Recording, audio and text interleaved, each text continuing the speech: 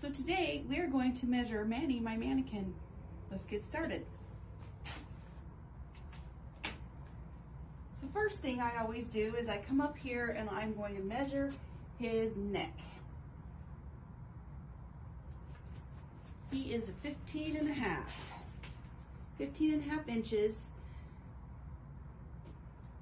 Always leave 2 fingers inside. So you're gonna wrap it around and keep those 2 inside, just to give a little wiggle room in his neck so they're not too tight. The next thing you're going to do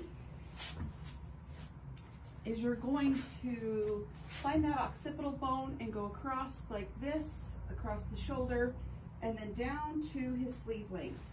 He is a 34. So we're going to mark 34.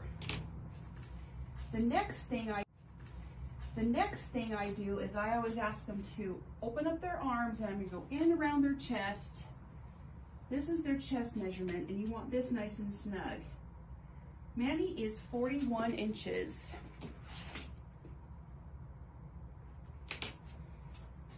Next measurement is the waist. So you're going to come in at the tiniest part of his waist. He is a 35. You want to give it a good tug so that it's nice and snug. Then you're going to reach in here and feel for his waistband, his natural waistband, not where he wears his pants, but generally where he wears his underwear. So you're going to go in there and you're going to touch here and you go straight to the floor. He's tall. Manny's tall. He is 47 inches. That is not a normal measurement. That is not a normal measurement because he's actually on a pillar. So, and then from there, let's see, what else do I need? Oh, 25, 35. Okay, those are all the measurements that I actually need for me, but if you are measuring for a special order, you're also going to need the shoulder measurements, and you're just going to go around like this and go nice and snug, and he is 47. And then you also need one extra measurement, which is his hips, and you're going to go at the widest part of his hips. You're going to ask him to lift his arms up a little bit, come in here, and he is a 42. You're also going to ask him how tall you are. Manny, how tall are you? I'm gonna guess he's about, with the head on there, he'd be like 6'4". Let's measure for a shirt. Now, shirt measurements are your neck measurement as well as your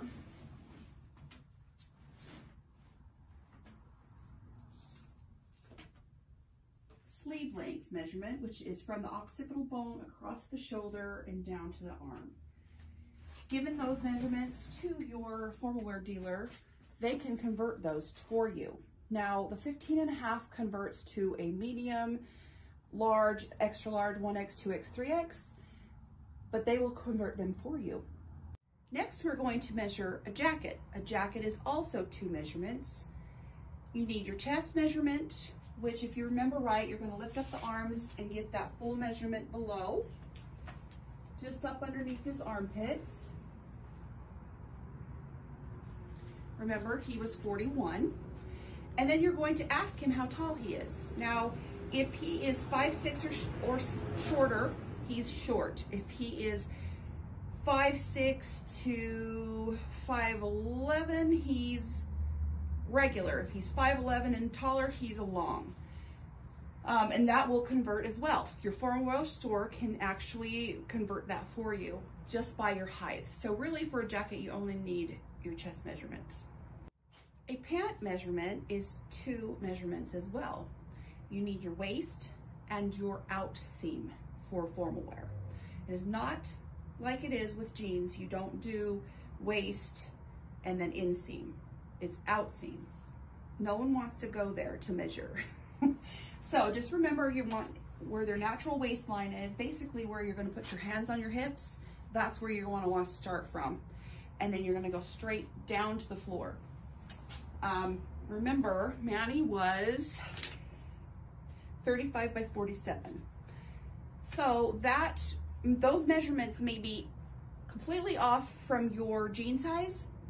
Your Form World store can convert that for you. Generally, I take 2 inches down, so he would be a 33. The 47 is obviously skewed because he's on a pedestal and he's taller than a normal human. Lastly, let's measure for a vest. So the vest is just one single measurement, and it's going to be the largest measurement in the torso region. If your belly is larger than your chest, then you are going to record the belly measurement. That is important. We need to know that you've got more girth through here. Giving that measurement to your formal wear dealer, they can convert for you.